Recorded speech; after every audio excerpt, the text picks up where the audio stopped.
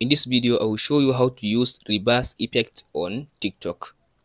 First of all, after you open up your phone, all you have to do now, go to your TikTok and tap on this section as you can see now, this plus section to record your video. So after you come to this section, all you have to do now, tap on this as you can see now, here is the section. So now I will use this one as you can see now. As you can see now, I will use this one. Here is it. Now I will use this effect as you can see now, I will use the 60 minutes. This one. After you tap on the 60 minutes as you can see now, I'll use this button as you can see now, this jelly oil button. So I'll tap on this record button now. After I tap on the record button now, I'll send it as you can see now like this. So after you record the video, so tap on this save button. Now I'll save the video. I'll tap on this. So all you have to do now, tap on this as you can see now. So now all you have to tap on this as you can see now, tap on this effect section. So after you tap on the effect now, scroll all the way to left as you can see now, scroll all the way to left and come to this section where it says time.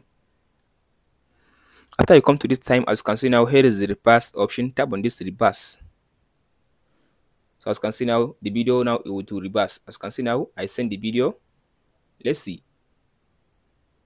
As you can see now, the video is reversing. After you finish reversing your video, tap on this save button. So as you can see now, let's see the video. So as you can see now, the video will reverse. Here is it. So after you finish now, tap on this next button to go and upload your video. As you can see now, here is it. Now you can go ahead and type in your description and hashtag and tap on this post button, post your video with reverse option. That's it guys. Hope this video helps you out. Don't forget to like and subscribe. Thank you for watching guys.